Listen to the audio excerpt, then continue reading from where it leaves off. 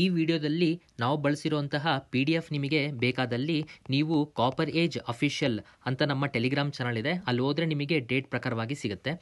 ಈ ವಿಡಿಯೋದಲ್ಲಿ ನಾವು ಮೇನ್ಸ್ ಆನ್ಸರ್ಸ್ನ ನೀವು ಬರ್ದಾಕಿ ಕರೆಕ್ಷನ್ ಮಾಡ್ಕೊಡ್ತೀವಿ ಅಂತ ಹೇಳ್ತೀವಲ್ಲ, ಅಲ್ಲಿ ನೀವು ಎಲ್ಲಿ ಪೋಸ್ಟ್ ಮಾಡಬೇಕಂದ್ರೆ ನೀವು ಕಾಪರ್ ಏಜ್ ಆ್ಯಪನ್ನು ಡೌನ್ಲೋಡ್ ಮಾಡಬೇಕು. ಡೌನ್ಲೋಡ್ ಮಾಡಿದಾಗ ನೀವು ಬ್ಯಾಚಸ್ಸಿಗೆ ಬರಬೇಕು. ಬ್ಯಾಚಸಲ್ಲಿ ಬಂದರೆ ಇಲ್ಲಿ ಪ್ಲಸ್ ಅಂತಿದೆ, ನೀವು ಆ plus mark ಒತ್ತಿದಾಗ add to the ಬ್ಯಾಚಿಂದ code ಅಂತ ಕೇಳುತ್ತೆ. ಬ್ಯಾಚ್ ಕೋಡ್ ಅಂತ ನಿಮಗೆ ಕೇಳಿದ್ರು ಅಂದರೆ ಇದು ನಿಮ್ಮ batch code, that is current captures ಅಂತ ಅಂದ್ಬಿಟ್ಟು ನೀವು ಹಾಕಿದ್ರೆ ದೆನ್ ಅದು ನಮಗೆ ನೋಟಿಫೈ ಆಗುತ್ತೆ. ನಿಮಗೆ ಆ ಬ್ಯಾಚಿಗೆ ನಾವು ಆ್ಯಡ್ ಮಾಡ್ತೀವಿ. ಆ ಬ್ಯಾಚಿಗೆ ಆ್ಯಡ್ ಮಾಡಿದಾಗ ಅಲ್ಲಿ ನೀವು ಚಾಟ್ಸ್ ಅಂತ ನಿಮಗೆ ಇಲ್ಲಿ ಏನಿರುತ್ತೆ, ಆ ಚಾಟ್ಸಲ್ಲಿ ನೀವು ಬಂದಾಗ ಕರೆಂಟ್ ಅಫೇರ್ಸ್ ಅಂತ ಚಾಟ್ಸ್ ಓಪನ್ ಆಗುತ್ತೆ. ಆ ಚಾಟಲ್ಲಿ ನೀವು ಇಲ್ಲಿ ನಿಮ್ಮ ಆನ್ಸರ್ಗಳನ್ನು ನೀವು ಪೋಸ್ಟ್ ಮಾಡ್ಬೋದು. ವ್ಯಾಲ್ಯೂಯೇಷನ್ ಆಗಿಬಿಟ್ಟು ಆನ್ಸರ್ಸ್ನ ನಾವು ಇಲ್ಲೇ ಹಾಕ್ತೀವಿ. ನಮಸ್ಕಾರ friends, coverage study circle for competitive ಎಕ್ಸಾಮ್ಸ್ಗೆ ಎಲ್ಲರಿಗೂ ನಮಸ್ಕಾರ. ಇವತ್ತು January 5, 2023 ಕರೆಂಟ್ ಅಫೇರ್ಸ್ನ ನಾವು ತೊಗೊಳ್ಳೋಣ. ಸರಿ, ಹಾಗಾದರೆ ಮುಂದಕ್ಕೆ ಹೋಗೋಣ. ಸರಿ, ಇವತ್ತೇನಪ್ಪ ನ್ಯೂಸಲ್ಲಿ ಏನಿದೆ ಅಂದರೆ, ನಿಮಗೆಲ್ಲರಿಗೂ ಗೊತ್ತಿರೋ ಹಾಗೆ ನಾವು ಎಲ್ಲ ಥರ ಸೋರ್ಸಿಂದನೂ ಕೂಡ ನ್ಯೂಸ್ ತೆಗಿತೀವಿ. ಹಿಂದೂ ಆಗಿರ್ಬೋದು, ನೀವು ಮುಂದೆ ಇಲ್ಲಿ ನೋಡ್ಬೋದು, ಇಲ್ಲಿ ಇಂಡಿಯನ್ ಎಕ್ಸ್ಪ್ರೆಸ್ ಆಗಿರ್ಬೋದು, ಹೀಗೆ ಪ್ರಜಾವಾಣಿ, PIB, ಈ ಎಲ್ಲ ಥರ ಸೋರ್ಸ್ಗಳಿಂದನೂ ನಾವು ನ್ಯೂಸ್ನ ತೆಗಿತೀವಿ. ಸೊ ನೀವು ಬೇರೆ ಯಾವುದ್ರ ಮೇಲೂ ನಂಬ್ಕೊಂಡಲ್ಲಿ ಇದೊಂದನ್ನೇ ಸೋರ್ಸ್ನ ನಮ್ಗೆ ಡಿಪೆಂಡ್ ಆದರೂ ಕೂಡ ನೀವು ತುಂಬ ನಿಮಗೆ ಹೆಲ್ಪ್ಫುಲ್ ಆಗುತ್ತೆ. ನೀವು ಅದ್ರ ಬಗ್ಗೆ ತಲೆ ಕೆಡಿಸ್ಕೊಳ್ಳೋ ಅವಶ್ಯಕತೆ ಇಲ್ಲ. ಇನ್ನು ಇದಷ್ಟೇ ಅಲ್ಲದೆ ಇಂಗ್ಲೀಷು ಮತ್ತು ಅಲ್ಲದೆ ಇಲ್ಲಿ ಕನ್ನಡ ಟ್ರಾನ್ಸ್ಲೇಷನ್ ಕೂಡ ನೀವು ನೋಡ್ಬೋದು. ನಿಮಗಿದು ನಮ್ಮ ಕಾಪರೇಜ್ ಆ್ಯಪಲ್ಲಿ ನಿಮಗೆ ಸಿಗುತ್ತೆ, PDF ಸಿಗುತ್ತೆ. ಸರಿ, ನಾವು ಮುಂದಕ್ಕೆ ಇದಕ್ಕೆ ಹೋಗೋಣ. ಈಗ ಮೊದಲನೇದು ಏನಪ್ಪ ಅಂತಂದರೆ, Sutlej Yamuna link kennel dispute. ಇದು ನ್ಯೂಸಲ್ಲಿ ಯಾಕಿದೆ? ಜಲಶಕ್ತಿ ministry as recently ಕನ್ವೀನ್ಡ್ A meeting of Punjab chief minister and Haryana chief minister to resolve the issue. ಓಕೆನಾ, ರಿಸಲ್ಟ್ ಏನಾಗಿದೆ? ಇನ್ಕನ್ಕ್ಲೂಸಿವ್ ಆಗಿದೆ. ಸರಿ, ಇಶ್ಯೂ ಏನು ಅಂತ ನೋಡೋಣ. ಸಟ್ಲೆಜ್ ಮತ್ತು ಯಮುನಾ ಲಿಂಕ್ ಕ್ಯಾನಲ್ ಡಿಸ್ಪ್ಯೂಟ್. ಓಕೆನಾ, ಇದು ನ್ಯೂಸಲ್ಲಿದೆ. ಈಗ ಸಟ್ಲೆಜ್ ಮತ್ತು ಯಮುನಾ ಲಿಂಕ್ ಕೆನಲ್ ಏನು, ಯಾಕೆ? ಇದು ಸಟ್ಲೆಜ್ ಯಮುನಾ ಲಿಂಕ್ ಇದು ಇನ್ನೂ ಕೂಡ ಕನ್ಸ್ಟ್ರಕ್ಷನಲ್ಲಿದೆ. ಇದು ಯಮುನಾ ಮತ್ತು ಸಟ್ಲೆಜ್ನ ವಾಟರ್ಸ್ನ ಇದನ್ನು ಲಿಂಕ್ ಮಾಡಬೇಕು ಅನ್ನೋ ಒಂದು ಕೆನಲ್ ಪ್ರಾಜೆಕ್ಟ್ ಇದು. ಓಕೆನಾ, ಇದು ಏನಕ್ಕೆ ಕೆನಲ್ ಏನಕ್ಕೆ ಅಂತಂದರೆ, ವಾಟರ್ ಟು ಹರಿಯಾಣ ಫ್ರಮ್ ಪಂಜಾಬಿಂದ ಹರಿಯಾಣಗೆ ವಾಟರ್ನ ಇದನ್ನು ಮಾಡಬೇಕು ಅನ್ನೋ ಒಂದು ಕಾರಣಕ್ಕೆ ಈ ಕೆನಲ್ನ ಮಾಡ್ತಾ ಇದ್ದಾರೆ. ಆದರೆ ಇದಕ್ಕೆ ಡಿಸ್ಅಗ್ರಿಮೆಂಟ್ ಇದೆ. ಇದ್ರ ಮೇಲೆ, ಈ ಕೆನಲ್ ಮೇಲೆ ಡಿಸ್ಅಗ್ರಿಮೆಂಟ್ ಇದೆ. ಯಾಕೆ ಡಿಸ್ಅಗ್ರಿಮೆಂಟ್ ಇದೆ ಅಂತ ಅಂದರೆ, ಇದು ಹಳೆ ರಾವಿ ಮತ್ತು ಬೀಸ್ ವಾಟರ್ ಥರನೇ ಒಂದು ಡಿಸ್ಪ್ಯೂಟ್ ಆಗಿರೋದ್ರಿಂದ ಇದ್ರ ಮೇಲೆ ಡಿಸ್ಅಗ್ರಿಮೆಂಟ್ ಇದೆ. ಏನು ಡಿಸ್ಅಗ್ರಿಮೆಂಟ್ ಏನು, ಯಾವಾಗಾಯಿತು, ಯಾಕಾಯಿತು ಅಂತ ನೀವು ಕೇಳ್ಬೋದು. ಡಿಸ್ಅಗ್ರಿಮೆಂಟು ವಾಟ್ ಅಂತ ನಿಮಗೆ ಏನಾದರೂ ಬಂತು ತಲೆಯಲ್ಲಿ ಅಂತಂದರೆ ಇದಿಷ್ಟೇ ನೋಡಿ. ಪಂಜಾಬ್ ರಿಆರ್ಗನೈಸೇಷನ್ ಆಗುತ್ತೆ 1966 ಪಂಜಾಬ್ ರಿಆರ್ಗನೈಸೇಷನ್ ಆಗಿಬಿಟ್ಟು ಏನಾಗುತ್ತೆ, ಹರಿಯಾಣ ಕ್ರಿಯೇಟ್ ಮಾಡ್ತಾರೆ, ಸಪ್ರೇಟ್ ಸ್ಟೇಟಾಗಿ ಹರಿಯಾಣನ ಕ್ರಿಯೇಟ್ ಮಾಡ್ತಾರೆ. ಆದರೆ ಅದು ಇಂಪ್ಲಿಮೆಂಟ್ ಆಗಿದ್ದು ಯಾವಾಗ 1976 ಇಂಪ್ಲಿಮೆಂಟ್ ಆಗಿ ಇಂಪ್ಲಿಮೆಂಟೇಷನ್ ಆಗಿ ಹರಿಯಾಣ ಆಗುತ್ತೆ. ಹರಿಯಾಣ ರಿಆರ್ಗನೈಸೇಷನ್ ಆಗಿ, ಅಂದರೆ ಪಂಜಾಬ್ ರಿಆರ್ಗನೈಸೇಷನ್ ಆಗಿ ಹರಿಯಾಣ ಅನ್ನೋ ಒಂದು ಹೊಸ ಸ್ಟೇಟ್ ಆದಮೇಲೆ ಪಂಜಾಬಲ್ಲಿ ಕೆಲವು ನದಿಗಳಿರುತ್ತೆ. ಆ ನದಿಗಳ ಅದರಲ್ಲಿ ಒಟ್ಟು ಏನಪ್ಪ ಅಂತಂದರೆ 15.85 ಮಿಲಿಯನ್ ಎಕರ್ ಫೀಟ್ ವಾಟರ್ ಇರುತ್ತೆ. ಅದರಲ್ಲಿ ಮುಂದೆ ಇದ್ರ ರಿಆರ್ಗನೈಸೇಷನ್ಗಿಂತ ಮುಂಚೆ ಅಂದರೆ 1955 ಪಂಜಾಬಲ್ಲಿ 15.85 ಮಿಲಿಯನ್ ಎಕರ್ ಫೀಟ್ ವಾಟರ್ ಇರುತ್ತೆ. ಅದರಲ್ಲಿ ಏನು ಮಾಡ್ತಿರ್ತಾರೆ, 8 million acre feet ವಾಟರ್ನ ರಾಜಸ್ಥಾನಿಗೆ ಕೊಡ್ತಿರ್ತಾರೆ, 7.20 million hectare ಫೀಟ್ನ ಪಂಜಾಬಿಗೆ ಕೊಡ್ತಿರ್ತಾರೆ, 0.65 metre acre ಫೀಟ್ನ Jammu and ಕಾಶ್ಮೀರ್ಗೆ ಕೊಡ್ತಿರ್ತಾರೆ. ಓಕೆನಾ, ಆದರೆ 66 ರಿಆರ್ಗನೈಸೇಷನ್ ಆದಮೇಲೆ ಅದು 76 ಇಂಪ್ಲಿಮೆಂಟ್ ಆಗಿ ಹರಿಯಾಣ ಕ್ರಿಯೇಟ್ ಆಗುತ್ತೆ. ಹರಿಯಾಣ ಕ್ರಿಯೇಟ್ ಆದಮೇಲೆ ಏನು ಮಾಡ್ತಾರೆ, ಹರಿಯಾಣಗೆ 3.5 ಮಿಲಿಯನ್ ಹೆಕ್ಟೇರ್ ಫೀಟು ಆಫ್ ವಾಟರ್ನ ಕೊಡ್ತಾರೆ. ಅದಕ್ಕೋಸ್ಕರ ಇದು ಈ Sutlej Yamuna link kennel project create ಆಗುತ್ತೆ. ಏನಿದು ಸಟ್ಲೆಜ್ ಯಮುನಾ ಲಿಂಕ್ ಪ್ರಾಜೆಕ್ಟ್ ಅಂತ ಕೆನಲ್ ಅಂತಂದರೆ, ಇದು 212 ಕಿಲೋಮೀಟರ್ಸ್ ಇರೋ ಒಂದು ಕೆನಲ್ ಪ್ರಾಜೆಕ್ಟ್. ಡಿಸ್ಪ್ಯೂಟ್ ಏನಾಗಿದೆ ಅಂತಂದರೆ, ಇದು 90 ಕಿಲೋಮೀಟರ್ ಹರಿಯಾಣದಲ್ಲಿ ಬರುತ್ತೆ, ಇನ್ನು 122 ಪಂಜಾಬಲ್ಲಿ ಬರುತ್ತೆ. ಹರಿಯಾಣದ ಆಲ್ಮೋಸ್ಟ್ ಆಲ್ರೆಡಿ 90% ಏನು 90 ಕಿಲೋಮೀಟರ್ ಏನು ಹರಿಯಾಣದಲ್ಲಿ ಇದೆಯಲ್ಲ ಅದು ಆಲ್ರೆಡಿ ಕಂಪ್ಲೀಟ್ ಆಗಿದೆ. ಆದರೆ ಪಂಜಾಬ್ನವರಲ್ಲಿ ಏನು 122 ಕಿಲೋಮೀಟರ್ಸ್ ಇದೆಯಲ್ಲ ಅದನ್ನು ಡಿಲೇ ಮಾಡ್ತಾ ಇದ್ದಾರೆ, ಅವ್ರು ಇನ್ನೂ ಮಾಡೋಕ್ಕೆ ಇದನ್ನು ಮಾಡ್ತಾ ಇಲ್ಲ. ಹಾಗಾಗಿ ಏನು ಮಾಡ್ತಾರೆ, 1981 ಮತ್ತೆ ರಿವೈಸ್ ಎಸ್ಟಿಮೇಟ್ ಮಾಡಿ ಮತ್ತೆ ಹರಿಯಾಣಗೆ 3.5 ಮಿಲಿಯನ್ ಹೆಕ್ಟೇರ್ ಫೀಟ್ ವಾಟರ್ನೇ ಕೊಡಬೇಕು ಅಂತ ನಿರ್ಧಾರ ಮಾಡ್ತಾರೆ. ಅವಾಗ ಏನಾಗುತ್ತೆ ಅಂತಂದರೆ 2002 ಮತ್ತು 4 ಸುಪ್ರೀಂ ಕೋರ್ಟು ಪಂಜಾಬಿಗೆ ಹೇಳುತ್ತೆ, ಪಂಜಾಬಿಗೆ ನೀನು ಇವರಿಗೆ ಹರಿಯಾಣಗೆ ಇಷ್ಟು ನೀರು ಕೊಡಬೇಕು ಅಂತ ಪಂಜಾಬಿಗೆ ಹೇಳುತ್ತೆ. ಆದರೆ ಪಂಜಾಬು ಅದನ್ನು ತೆಗೆದಾಕ್ಬಿಟ್ಟು ಈ ಹಿಂದೆ ಮಾಡಿರೋ ಎಲ್ಲ ಥರ ಆ್ಯಕ್ಟ್ಸ್ಗಳು ಇನ್ವ್ಯಾಲಿಡು, ವಾಟರ್ ಡಿಸ್ಪ್ಯೂಟಲ್ಲಿ ಮಾಡಿರೋ ಆ್ಯಕ್ಟ್ಗಳೆಲ್ಲ ಇನ್ವ್ಯಾಲಿಡ್ ಅಂತೇಳಿ ಪಂಜಾಬ್ ಅದನ್ನು ತೆಗೆದಾಕುತ್ತೆ 2004. ಆಮೇಲೆ ಮತ್ತೆ ತಿರ್ಗಾ 2016 ಏನು ಮಾಡುತ್ತೆ, ಪಂಜಾಬ್ ಏನು ಹೇಳ್ತಿದೆಯಲ್ಲ ಅದೆಲ್ಲ ಇನ್ವ್ಯಾಲಿಡು, ಲಾಸ್ ಎಲ್ಲ ಇನ್ವ್ಯಾಲಿಡ್ ಅಂತ ಸುಪ್ರೀಂ ಕೋರ್ಟು ಮತ್ತೆ ತೀರ್ಮಾನ ಕೊಟ್ಟಿದೆ. ಸೊ ಅದರ ಪ್ರಕಾರವಾಗಿ ಹರಿಯಾಣಗೆ ಅವರು ನೀರು ಕೊಡಬೇಕು. ಇದೇ ಅದರದ್ದು ಇದು ಬಂದ್ಬಿಟ್ಟು ಸರಿನಾ. ಈಗ ಸರಿಯಪ್ಪ ಇದನ್ನು ನಾವು ಯಾಕೆ ಓದಬೇಕು ಅಂತ ನಿಮ್ಮ ತಲೆಯಲ್ಲಿ ಬರ್ತಿರುತ್ತೆ. ಆಮೇಲೆ ಈ ಥರ ಎಲ್ಲ ಆದರೆ ಹಂಗಾರೆ ನಾಳೆ ನಮ್ಮ ಕರ್ನಾಟಕನೇ ತೊಗೊಂಡ್ರೆ ನಮ್ಮ ಕರ್ನಾಟಕದಲ್ಲೂ ತುಂಬ ಈ ಥರ ಕಾವೇರಿ ಡಿಸ್ಪ್ಯೂಟ್ ಇದೆ, ಎಲ್ಲ ಇದೆ. ನಿಮಗೆ ಹಂಗೆ ತಲೆಯಲ್ಲಿ ಬರ್ತಾ ಇರ್ಬೋದು. ಏನು ತಲೆಯಲ್ಲಿ ಬರ್ತಾ ಇರುತ್ತೆ, ಅಯ್ಯೋ ಈ ಥರ ಆದರೆ ಮತ್ತೆ ನಾವು ಯಾರ ಹತ್ರ ಹೋಗಬೇಕು, ಈ ಇಂಟರ್ ಸ್ಟೇಟ್ ವಾಟರ್ ಡಿಸ್ಪ್ಯೂಟ್ಗಳನ್ನ ಯಾರು ಬಗೆಹರಿಸ್ತಾರೆ, ಈ ಥರದ್ದೆಲ್ಲ ನಿಮ್ಮ ತಲೆಯಲ್ಲಿ ಬರ್ತಾ ಇರುತ್ತೆ. ಅದಕ್ಕಾಗಿ ನಿಮಗೆ ಜಸ್ಟ್ ಒಂದು ಬೇಸಿಕ್ಕಾಗಿ ಇದನ್ನು ಮಾಡ್ತೀವಿ. ನಾವು ಯಾಕೆ ಇದನ್ನು ಎಕ್ಸಾಮಿಗೆ ಹೋಗ್ಬೇಕು, ನಾವು ವಿ ಫಾಲೋ ಕೋಆಪರೇಟಿವ್ ಫೆಡರಲಿಸಮ್. ನಾವು ಎರಡು ಥರದ ಫೆಡರಲಿಸಮ್ನ ಇದನ್ನು ಮಾಡ್ತೀವಿ. ಇದರಲ್ಲಿ ಕೋಆಪರೇಟಿವ್ ಫೆಡರಲಿಸಮ್ ಒಂದು, ಅದರಲ್ಲಿ ಆಮೇಲೆ ಇನ್ನೊಂದು ಅಸಿಮೆಟ್ರಿಕ್ ಫೆಡರಲಿಸಮ್ ಅಂತ. ಓಕೆನಾ. ಈ ಕೋಆಪರೇಟಿವ್ ಫೆಡರಲಿಸಮ್ ಅಂದರೆ ಏನು ಅಂತಂದರೆ, ನಾವು ಬೇರೆ ಬೇರೆ ಈ ವಾಟರ್ ಡಿಸ್ಪ್ಯೂಟೇ ನೋಡಿ, ವಾಟರ್ ಡಿಸ್ಪ್ಯೂಟು ಇದೆಲ್ಲ ಬಂದ್ಬಿಟ್ಟು ಕೋಆಪರೇಟಿವ್ ಫೆಡರಲಿಸಮಲ್ಲಿ ಬರುತ್ತೆ. ಅಂದರೆ ಈಗ ಒಂದು ನದಿ ಒಂದು ರಾಜ್ಯದಲ್ಲಿ ಹುಟ್ಟಿ ಇನ್ನೊಂದು ರಾಜ್ಯಕ್ಕೂ ಹೋಗೋಂತಿರುತ್ತೆ, ಅದನ್ನು ಶೇರ್ ಮಾಡ್ಕೋಬೇಕು, ಎರಡೂ ರಾಜ್ಯಗಳು ಶೇರ್ ಮಾಡ್ಕೋಬೇಕು, ಈ ಥರ ಎಲ್ಲ ಇರುತ್ತೆ. That is cooperative federalism. ಇನ್ನು ನಾವು ನಮ್ಮ ಇಶ್ಯೂಗೆ ಬರೋ ಸಟ್ಲೇಜ್ ಯಮುನಾ ಲಿಂಕಿಗೆ ಈ ಥರ ಬಂದಾಗ, ಅಯ್ಯೋ ಈ ಡಿಸ್ಪ್ಯೂಟ್ನ ಮತ್ತು ಯಾರು ಬಗೆಹರಿಸ್ತಾರೆ, ಹೆಂಗೆ ಬಗೆಹರಿಬೇಕಿದು ಅಂತ ಬಂದಾಗ, ನಮ್ಮ ಇದರಲ್ಲಿ ಕಾನ್ಸ್ಟಿಟ್ಯೂಷನಲ್ಲಿ ಅಡ್ಜುಡಿಕೇಷನ್ ಆಫ್ ವಾಟರ್ ಡಿಸ್ಪ್ಯೂಟ್ಸ್ ಅಂತ article 262 ಕಾನ್ಸ್ಟಿಟ್ಯೂಷನಲ್ಲಿ adjudication of water dispute ಅಂತಲೇ ಒಂದು ಆರ್ಟಿಕಲ್ ಇದೆ. ಈ ಆರ್ಟಿಕಲ್ ಏನು ಹೇಳುತ್ತಪ್ಪ ಅಂತಂದರೆ, parliament can make a law to control R distribution of waters between the States. ಈ ಥರದ್ದು ಏನಾದರೂ ಒಂದು ಇಶ್ಯೂ ಬಂದಾಗ ಪಾರ್ಲಿಮೆಂಟ್ ಬೈ ಲಾ ಇದನ್ನು ಕ್ರಿಯೇಟ್ ಮಾಡ್ಬೋದು ಅಂತ ಆರ್ಟಿಕಲ್ 262 ಅಲ್ಲಿ ಹೇಳುತ್ತೆ. ಅದೇ ಥರ 262 ಮತ್ತಿನ್ನೊಂದು ಏನು ಹೇಳುತ್ತೆ ಅಂದರೆ, parliament can make neither supreme court ನಾರ್ anyone to interfere in inter state water ಡಿಸ್ಪ್ಯೂಟಲ್ಲಿ ಬರ್ದಲೇ ಇರೋ ಥರ ಪಾರ್ಲಿಮೆಂಟ್ ಲಾ ಮಾಡೋವಂಥ ಒಂದು ಶಕ್ತಿ ಆರ್ಟಿಕಲ್ 262 ಅಲ್ಲಿದೆ. ಸರಿನಾ. ಈ ಆರ್ಟಿಕಲ್ಸ್ 262 ಆಧಾರದ ಮೇಲೆ ಪಾರ್ಲಿಮೆಂಟ್ ಅವರು ರಿವರ್ಸ್ ಬೋರ್ಡ್ ಆ್ಯಕ್ಟ್ 1956 ಅಂತ ಒಂದು ಆ್ಯಕ್ಟ್ನ ಇದನ್ನು ಮಾಡಿದ್ದಾರೆ. ಇದು ಏನು ಮಾಡುತ್ತೆ, ಅದೊಂದು ಕ್ರಿಯೇಟ್ ಮಾಡಿದ್ದಾರೆ. ಅದ್ರ ಜೊತೆಗೆ ವಾಟರ್ ಡಿಸ್ಪ್ಯೂಟ್ಸ್ ಆ್ಯಕ್ಟ್ 1956 ಅಂತ ಕೂಡ ಎರಡು ಆ್ಯಕ್ಟನ್ನು ಕ್ರಿಯೇಟ್ ಮಾಡಿದ್ದಾರೆ ಆರ್ಟಿಕಲ್ 262 ಅಡಿ. ಓಕೆನಾ. ಈಗ ಈ ರಿವರ್ಸ್ ಬೋರ್ಡ್ ಆ್ಯಕ್ಟ್ 1956 ಏನು ಮಾಡುತ್ತೆ, ಇದು ರಿವರ್ ಬೋರ್ಡ್ಸ್ನ ಕ್ರಿಯೇಟ್ ಮಾಡುತ್ತೆ. ಈ ಥರ ಏನಾದರೂ ಒಂದು ವಾಟರ್ ಡಿಸ್ಪ್ಯೂಟ್ ಎಲ್ಲ ಆದಾಗ, ಇಂಟರ್ ಸ್ಟೇಟ್ ವಾಟರ್ ಡಿಸ್ಪ್ಯೂಟ್ ಆದಾಗ ಒಂದು ರಿವರ್ ಬೋರ್ಡ್ಸ್ನ ಸೃಷ್ಟಿ ಮಾಡುತ್ತೆ. ಓಕೆನಾ. ಆ ಬೋರ್ಡ್ಸು ಇದ್ರ ಪರವಾಗಿ ಆರ್ಗ್ಯುಮೆಂಟ್ ಮಾಡಿ ಡಿಸಿಷನ್ಸನ್ನು ತಗೋತಾರೆ. ಅದೇ ಥರ ನಾ ಹೇಳಿದ್ನಲ್ಲ, ಇಂಟರ್ ಸ್ಟೇಟ್ ಮತ್ತು ವಾಟರ್ ಡಿಸ್ಪ್ಯೂಟ್ಸ್ ಆ್ಯಕ್ಟ್ 1956 ಅಂತ ಒಂದು ಆ್ಯಕ್ಟ್ ಇದೆಯಲ್ಲ, ಇದು ಏನು ಮಾಡುತ್ತೆ ಅಂದರೆ ಅಡ್ಹೋಕ್ ಟ್ರಿಬ್ಯುನಲ್ಸ್ನ ಕ್ರಿಯೇಟ್ ಮಾಡುತ್ತೆ. Because of ಅಡ್ಹೋಕ್ tribunals for the sake of disputes, inter state water ಡಿಸ್ಪ್ಯೂಟ್ಸ್ಗೋಸ್ಕರ ಅಡ್ಹೋಕ್ ಟ್ರಿಬ್ಯುನಲ್ನ create ಮಾಡುತ್ತೆ. ಇನ್ನು ಸರಿನಾ, ಇದು ಇಷ್ಟ ಆಯಿತು, ಇದು ಈ ಥರ ಇದೆ. ನೆಕ್ಸ್ಟ್, ಈಗ ಆಯ್ತಪ್ಪ, ಇಷ್ಟೆಲ್ಲ ಇದ್ದರೂ ಕೂಡ ಮತ್ತು ನಮ್ಮಲ್ಲಿ ತುಂಬ ಇಶ್ಯೂಸ್ ಇದೆ. ಇಂಟರ್ ಸ್ಟೇಟ್ ವಾಟರ್ ಡಿಸ್ಪ್ಯೂಟ್ಸಲ್ಲಿ ರೀಸೆಂಟಾಗಿ ಕಾವೇರಿ ಆಗಿರ್ಬೋದು, ಮಹಾನದಿ ರಿವರ್ದು ಆಗಿರ್ಬೋದು, ಇವೆಲ್ಲ ಕೂಡ ಇನ್ನೂ ಕೂಡ ಇಶ್ಯೂಸ್ ಇದೆ. ಈ ಆ್ಯಕ್ಟ್ ಇದ್ದರೂ ಕೂಡ ಇಶ್ಯೂಸ್ ಇದೆ. ಅದಕ್ಕೆ ಏನಿದು ಈ ಆ್ಯಕ್ಟ್ ಯಾಕೆ ಅದು ಇಶ್ಯೂಸ್ ಬರೋಕ್ಕೆ ಏನು ಕಾರಣ ಅನ್ನಪ್ಪ ಅಂತಂದರೆ, ಈ ಆ್ಯಕ್ಟ್ ಏನಪ್ಪ ಆ್ಯಕ್ಟ್ ಅಂತಂದರೆ, ಈ inter state water disputes act 1956 ಏನಿದೆಯಲ್ಲ, ಇದು ದಿಸ್ ಲ್ಯಾಕ್ ರೋಬೋಟ್ ಗವರ್ನೆನ್ಸ್ ಏನು ಹೇಳುತ್ತೆ, ಏನಕ್ಕೆ ರೋಬೋಟ್ ಅಂದರೆ, ಈ ಆ್ಯಕ್ಟ್ ಪ್ರಕಾರ ಇದಕ್ಕೊಂದು ಟೈಮ್ ಲೈನೇ ಇಲ್ಲ.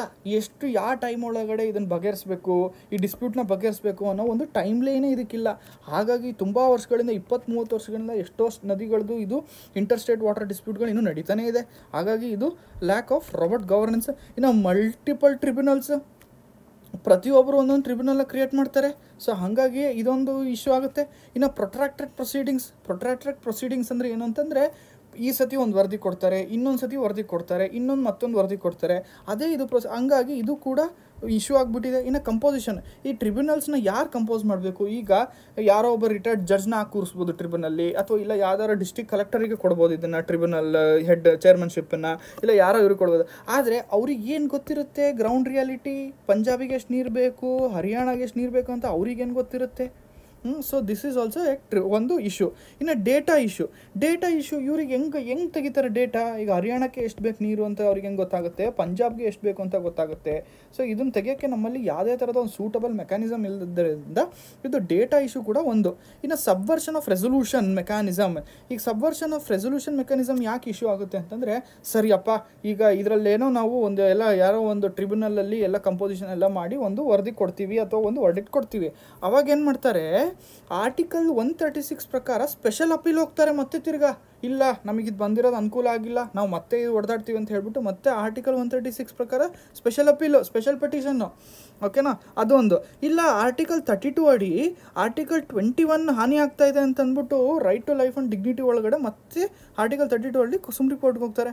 ಹಂಗಾಗಿ ಇದೊಂದು ಇಶ್ಯೂ ಆಗಿದೆ. ಇನ್ನು ಕಾಂಪ್ಲಿಕೇಟೆಡ್ ಪ್ರೊಸೆಸ್ಸು, ಅಯ್ಯೋ ಇದೆಲ್ಲ ಏನು ಇಂಜಿನಿಯರ್ ಕರ್ಸು, CM ಕರ್ಸು, ಅವ್ರನ್ನ ಕರ್ಸು, ಇವ್ರನ್ನ ಕರ್ಸು ಎಲ್ಲ ಮಾಡಿ ಟ್ರಿಬ್ಯುನಲ್ ಕ್ರಿಯೇಟ್ ಮಾಡಿ ಎಲ್ಲ ಮಾಡಿ ಕಾಂಪ್ಲಿಕೇಟೆಡ್ ಪ್ರೊಸೆಸ್ ಆಗಿದೆ. ಸೊ ಈ ಇಶ್ಯೂಸ್, ಈ ಆ್ಯಕ್ಟಲ್ಲಿ ಈ ಇಶ್ಯೂಸ್ ಇರೋದ್ರಿಂದನೇ ಏನು ಮಾಡ್ತಾ ಇದ್ದಾರೆ, ಈಗ 2019 ಒಂದು ಅಮೆಂಡ್ಮೆಂಟ್ ತಂದಿದ್ದಾರೆ. Inter state water dispute amendment bill 2019 ಅಂತ ಬಂದಿದೆ. ಇದು ಲೋಕಸಭಾದಲ್ಲಿ ಪಾಸ್ ಆಗಿದೆ, ರಾಜ್ಯಸಭಾದಲ್ಲಿ ಇನ್ನೂ ಪೆಂಡಿಂಗ್ ಇದೆ. ಇದು ಏನು ಮಾಡುತ್ತೆ ಇಶ್ಯೂಸ್ನ ಅಡ್ರೆಸ್ ಮಾಡೋಕ್ಕೆ ಒಂದು ಡಿಸ್ಪ್ಯೂಟ್ಸ್ ರೆಸೊಲ್ಯೂಷನ್ ಕಮಿಟಿ ಅಂತ ಒಂದು ಫಾರ್ಮ್ ಮಾಡುತ್ತೆ. ಇದನ್ನು ಮಾಡಿ ಈ ರೆಸೊಲ್ಯೂಷನ್ ಕಮಿಟಿನವರು ಎಲ್ಲ ಥರದ ಡಿಸಿಷನ್ಸ್ನು ತೊಗೋಬೇಕು, ಓಕೆನಾ. ಅದು ಹೆಂಗೆ ಅಂದರೆ ಇದಕ್ಕೆ ಟೈಮ್ನ ತೊಗೊಳೋದಿರುತ್ತೆ. ಆಮೇಲೆ members of the disputes resolution ಕಮಿಟಿನೂ ಕೂಡ ಈ ಅಮೆಂಡ್ಮೆಂಟ್ ಬಿಲ್ಲಲ್ಲೇ ಅವರು ಎಲ್ಲ ಕರೆಕ್ಟಾಗಿ ಅದಕ್ಕೆ ಕ್ಲಾಸ್ ಕೊಟ್ಟಿದ್ದಾರೆ. ಇನ್ನು ಒಂದು ಪರ್ಮನೆಂಟ್ ಟ್ರಿಬ್ಯುನಲ್ನ ಕ್ರಿಯೇಟ್ ಮಾಡಬೇಕು ಅಂತ ಹೇಳ್ಬಿಟ್ಟು ಈ ಬಿಲ್ಲಲ್ಲಿ ಸ್ಪೆಸಿಫೈ ಮಾಡಿದ್ದಾರೆ. ಆಮೇಲೆ ಈ ಬಿಲ್ ಈಗೇನು ಅಥಾರಿಟಿ ಇರುತ್ತಲ್ಲ ಡಿಸ್ಪ್ಯೂಟ್ಸ್ ರೆಸೊಲ್ಯೂಷನ್ ಕಮಿಟಿ, ಇವರಿಗೆ ಒಂದು ಟೈಮಲ್ಲಿ ಡಿಸಿಷನ್ ತೊಗೋಬೇಕು ಅಂತ ಒಂದು ಇದನ್ನು ಮಾಡ್ತಾರೆ. ಆಮೇಲೆ ಟ್ರಿಬ್ಯುನಲ್ ಡಿಸಿಷನ್ನ ಯಾರೂ ಕೂಡ ಇದನ್ನು ಮಾಡಬಾರ್ದು, that is the highest decision ಅಂತ ಹೇಳ್ಬಿಟ್ಟು ಈ ಬಿಲ್ಲಲ್ಲಿ ಸ್ಪೆಸಿಫೈ ಮಾಡಿದ್ದಾರೆ. ಅದ್ರ ಜೊತೆಗೆ ಪಾರ್ಲಿಮೆಂಟಿಗೆ ಸ್ಪೆಷಲ್ ರೂಲ್ ಮೇಕಿಂಗ್ ಪವರನ್ನು ತರಬೇಕು. ಅಂದರೆ ಈ ಥರ ಆದರೆ ಸರಿ ಹೋಗಲ್ಲ, ಇದು ಪಾರ್ಲಿಮೆಂಟ್ ಅವ್ರಿಗೆ ಏನಾದರೂ ಒಂದು ರೂಲ್ ಮೇಕಿಂಗ್ ಪವರ್ ಕೊಡಬೇಕು ಅಂತ ಅಂದ್ಬಿಟ್ಟು ಈ ಆ್ಯಕ್ಟ್ ಹೇಳ್ತಾ ಹೋಗುತ್ತೆ. ನೀವು ಇದನ್ನು ನೋಡಬೇಕು ಅಂತಂದರೆ ಇಲ್ಲಿ ನೋಡ್ತಾ ಹೋಗಿ. ನಾನು ಎಲ್ಲ ಹೇಳಿದ್ನಲ್ಲ, ಇಲ್ಲಿ ಹೇಳಿದೆಲ್ಲ ಇದೆ. ಇಲ್ಲಿ Sutlej Yamuna link canal dispute, ಜಲಶಕ್ತಿ ಮಿನಿಸ್ಟರ್ ಇದನ್ನು ಬಿಟ್ಟಿರೋದು, ಸರಿನಾ. ಇನ್ನು ಇದನ್ನು under construction, Sutlej and Yamuna ರಿವರ್ಸ್ನ connect ಮಾಡಬೇಕು ಅಂತ ಇದೆ ಇದು. ಇನ್ನು ನಿಮಗೆ ಈ ಡಿಸ್ಪ್ಯೂಟ್ ಬಗ್ಗೆ ನಾನು ಹೇಳಿದ್ದೀನಿ, ಡಿಸ್ಪ್ಯೂಟ್ ಆನ್ ವಾಟರ್ ಶೇರಿಂಗು. ಇನ್ನು ನೀವು ಪ್ರಿಲಿಮ್ಸ್ ಪರ್ಸ್ಪೆಕ್ಟಿವಿಂದ ಏನು ಮಾಡ್ಬೋದು ಗೊತ್ತಾ, ಪ್ರಿಲಿಮ್ಸ್ ಪರ್ಸ್ಪೆಕ್ಟಿವಿಂದ ನೀವು ಸಟ್ಲಜು, ಯಮುನಾ, ರಾವಿ, ಬೀಸು ಇದೆಲ್ಲದು ಎಲ್ಲಿ ಹುಟ್ಟುತ್ತೆ, ಆರಿಜಿನ್ನು, ಇದು ಎಲ್ಲಿ ಹುಟ್ಟುತ್ತೆ, ಇದ್ರದ್ದು ರೈಟ್ ಬ್ಯಾಂಕು ಮತ್ತು ಲೆಫ್ಟ್ ಬ್ಯಾಂಕಿಂದು ಟ್ರಿಬ್ಯೂಟರೀಸ್ನ ಟ್ರಿಬ್ಯೂಟರೀಸ್ ನೋಡ್ಕೊಳ್ಳಿ. ಇದು ಪ್ರಿಲಿಮ್ಸ್ ಪಾಯಿಂಟ್ ಆಫ್ ಇಂದ ತುಂಬ ಉಪಯೋಗ, ಓಕೆನಾ. ನೆಕ್ಸ್ಟ್ ಹಾಗೆ ಇದು ಎಲ್ಲೆಲ್ಲಿ ಮೀಟ್ ಆಗುತ್ತೆ, ಏನು ಕತೆ ಇದಕ್ಕೆ ಅಂತೆಲ್ಲ ನಿಮಗಿದೆಲ್ಲ ನಾನು ಹೇಳಿದ್ದೀನಿ, ಇಶ್ಯೂನ ಎಲ್ಲ ಹೇಳಿದ್ದೀನಿ. ಇದನ್ನು ಡಿಸ್ಪ್ಯೂಟ್ ಆನ್ ವಾಟರ್ ಶೇರಿಂಗ್ ಯಾಕಿದು ಏನು ಡಿಸ್ಪ್ಯೂಟ್ ಅಂತ ಹೇಳಿದ್ದೀನಿ. ಇದು ಇಷ್ಟಿದೆ ನ್ಯೂಸು, ಸರಿ. ನೆಕ್ಸ್ಟ್ ಇನ್ನು ಮುಂದಕ್ಕೆ ಹೋದರೆ ನೆಕ್ಸ್ಟ್ ಏನಿದೆ ಅಂತಂದರೆ ವೆದರ್ ಅಲರ್ಟ್, ಆರೆಂಜ್ ಅಲರ್ಟ್ ಅಂತ. Orange alert issued for Delhi national capital lock season lowest of 4.4 degree Celsius. ಏನು ಆರೆಂಜ್ ಅಲರ್ಟ್ ಅಂದರೆ ಏನು, ಆರೆಂಜ್ ಅಲರ್ಟ್ ಬಗ್ಗೆ ಏನಿದೆ ನ್ಯೂಸಲ್ಲಿ, ಯಾಕಿದೆ ನ್ಯೂಸಲ್ಲಿ? ಡೆಲ್ಲಿಲಿ ಆರೆಂಜ್ ಅಲರ್ಟ್ ಅಂತ ಅಂದ್ಬಿಟ್ಟು ಇದನ್ನು ಕೊಟ್ಟಿದ್ದಾರೆ. ಯಾರು ಕೊಟ್ಟಿದ್ದಾರೆ?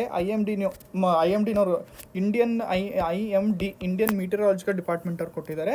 ಅದು ಏನಂತ ಕೊಟ್ಟಿದ್ದಾರೆ, this is the lowest recorded temperature in Delhi, 4.4 lowest winter temperature 4.4 degree Celsius ಅಂತ, ಸರಿನಾ. ಇದು ಇವ್ರು ಇಷ್ಟು ಕೊಟ್ಟರೆ ನಿಮಗೀಗ ಒಂದು ಕುತೂಹಲ ಹುಡ್ತಾ ಇರ್ಬೋದು. ಏನು ಕುತೂಹಲ, ಆಯ್ತಪ್ಪ ಡೆಲ್ಲಿಯವರೇನೋ ಆರೆಂಜ್ ಅಲರ್ಟ್ ಅಂತ ಕೊಟ್ಟರು, ಏನಕ್ಕೆ ಆರೆಂಜ್ ಅಲರ್ಟೇ ಏನಕ್ಕೆ ಕೊಡ್ತಾರೆ, ನಮಗಿದು ಹೆಂಗೆ ಗೊತ್ತಾಗಬೇಕು ಆರೆಂಜ್? ಅದೇ ನಮ್ಮ ಕೆಲಸ. ಏನು ಕೆಲಸ ಅಂದರೆ IMDನವರು ಕಲರ್ ಕೋಡೆಡ್ ವೆದರ್ ವಾರ್ನಿಂಗ್ ಅಂತ ಒಂದು ಇದನ್ನು ಮಾಡಿದ್ದಾರೆ. This shows the severity of weather. IMD ಅವರು ಇದನ್ನು ಮಾಡ್ತಾರೆ, ಸಿವಿಯರಿಟಿ ಆಫ್ ವೆದರ್ನ ತೋರಿಸುತ್ತೆ IMDನವರು. ಇದು ಡೈಲಿ ಅಪ್ಡೇಟ್ ಮಾಡ್ತಾರೆ. ಆಮೇಲೆ ಇದು ಯೂನಿವರ್ಸಲ್ ಆಗಿರುತ್ತೆ. ಹೆಂಗೆ ಅಂತಂದರೆ ವೆದರ್ ಫೋರ್ಕಾಸ್ಟಿಂಗ್ ಆಗಿರ್ಬೋದು, ಇಲ್ಲ ಫ್ಲಡ್ಸ್ ಆಗಿರ್ಬೋದು, ಇಲ್ಲ ಪೊಲ್ಯೂಷನ್ ಲೆವೆಲ್ ಆಗಿರ್ಬೋದು, ಅಥವಾ ಅರ್ಥಕ್ವೇಕ್ಸ್ ಏನಾದರೂ ಬರೋಂಥ ಪರಿಸ್ಥಿತಿಗಳಿರ್ಬೋದು, ಅವೆಲ್ಲ ಟೈಮಲ್ಲೂ ಕೂಡ ಇದೇ ಕಲರ್ ಕೋಡೆಡಲ್ಲಿ ಸಿವಿಯರಿಬಿಲಿಟಿ ಆಫ್ ವೆದರು ಇದನ್ನು ಮಾಡ್ತಾರೆ IMDನವರು, ಸರಿನಾ.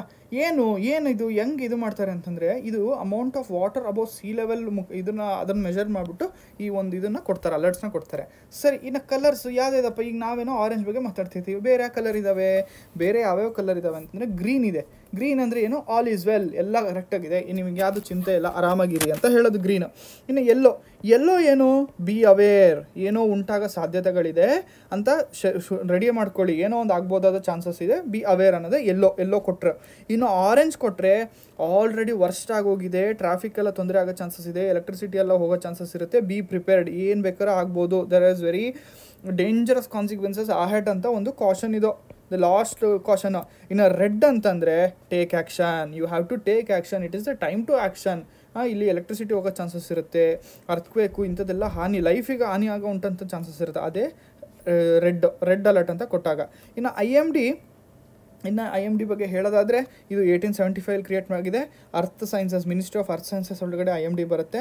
ಇದು ಇಂಡಿಯಾ ಮತ್ತು ಅಂಟಾರ್ಟಿಕಾ ಇವೆರಡರ ವೆದರನ್ನು ಫೋರ್ಕಾಸ್ಟ್ ಮಾಡುತ್ತೆ ಇದು IMD. ನಿಮಗೆ ಇಲ್ಲಿ ನೋಡ್ಬೋದು, ಈಗ ನಾನು ಹೇಳಿದೆಲ್ಲ ಇಲ್ಲಿದೆ, ನೋಡ್ತಾ ಹೋಗಿ. ನೋಡಿ used in weather ವಾರ್ನಿಂಗ್ಸು for bringing out the severity of the weather ಫಿನಾಮಿನನ್ನು. Next colours ಬಗ್ಗೆ ಹೇಳಿದ್ದೀನಲ್ಲ, green all is well, yellow B ಅವೇರು, orange ಅಂದರೆ ಅಂಬೇರು, ಬಿ ಪ್ರಿಪೇರ್ಡು, ರೆಡ್ ಅಂದರೆ ಟೇಕ್ ಆ್ಯಕ್ಷನ್ನು. ಇಲ್ಲಿ ನೋಡಿ ರೆಡ್ಡಲ್ಲಿ power and have significant risk life, red alert ಇಶ್ಯೂಡು.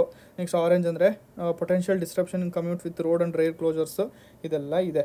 Next India ಮಿಟೆರಾಲಜಿಕಲ್ department ಬಗ್ಗೆ ಹೇಳೋದಾದರೆ 1875 ಇದಾಗಿರೋದು. Ministry of earth sciences, responsible for ಮಿಟೆರಾಲಜಿಕಲ್ ಅಬ್ಸರ್ವೇಷನ್ನು, weather forecasting and ಸಿಸ್ಮಾಲಜಿ.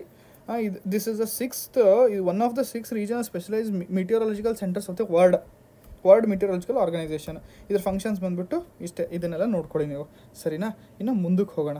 ಮುಂದೆ ಏನು ಹೇಳುತ್ತೆ ಅಂತಂದರೆ ನ್ಯಾಷನಲ್ ಗ್ರೀನ್ ಹೈಡ್ರೋಜನ್ ಮಿಷನ್. ಇದು ನ್ಯೂಸಲ್ಲಿ ಯಾಕಿದೆ ಅಪ್ಪ ಅಂತಂದರೆ union cabinet approved an initial ಔಟ್ಲೇ for the national green hydrogen mission, ಸರಿನಾ. ನ್ಯಾಷನಲ್ ಗ್ರೀನ್ ಯಾಕಿದೆ ನ್ಯೂಸಲ್ಲಿ ಅಂತ ಗೊತ್ತಾಯ್ತಲ್ಲ, ಯೂನಿಯನ್ ಕ್ಯಾಬಿನೆಟ್ನವರು ಇನಿಷಿಯಲ್ ಔಟ್ಲೇ ಮಾಡಿಬಿಟ್ಟು ಮಿಷನ್ನ ಇದನ್ನು ಮಾಡಿದ್ದಾರೆ. ಇನ್ನು ನ್ಯಾಷನಲ್ ಗ್ರೀನ್ ಹೈಡ್ರೋಜನ್ ಮಿಷನ್ ಏನಿದೆಯಲ್ಲ, this is part of national hydrogen mission. National hydrogen mission ಏನು ಹೇಳುತ್ತೆ, the best to make use the best use of hydrogen which is abundant like readily available, abundant on the earth. ಇದನ್ನು best use of hydrogen ಮಾಡ್ಕೋಬೇಕು ಅಂತ ಹೇಳ್ಬಿಟ್ಟು national hydrogen ಮಿಷನ್ನ ತೆಗೆದಿದ್ದಾರೆ. ಅದರದ್ದು ಒಂದು part national green hydrogen mission. ಏನು green hydrogen ಅಂದರೆ ಏನು? First of all green hydrogen ಅಂತಂದರೆ hydrogen generated by renewable source of energy. Renewable source of energy ಅಂದರೆ ಯಾವುದು? ವಿಂಡ್ ಆಗಿರ್ಬೋದು, ಇಲ್ಲ ಸೋಲಾರ್ ಆಗಿರ್ಬೋದು. ಇದೇನು ರಿನ್ಯೂವಬಲಿಂದ ತೆಗೆದಿರ್ತಾರಲ್ಲ ಅದೇ ವಿಂಡ್. ಸರಿ, ಇದನ್ನು ಹೆಂಗೆ ತೆಗಿತಾರೆ, ಹೆಂಗೆ ಮಾಡ್ತಾರೆ?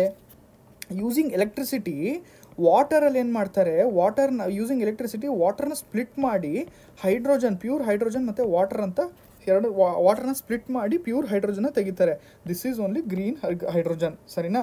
ದಿಸ್ ಈಸ್ ದ ಈಗ ಸದ್ಯ ಇದರಲ್ಲಿ ಅವೈಲಬಲ್ ಇರೋದ್ರಲ್ಲಿ ಇದು cleanest way of hydrogen generation ಇದರಿಂದನೇ ಆಗೋದು, ಸರಿನಾ.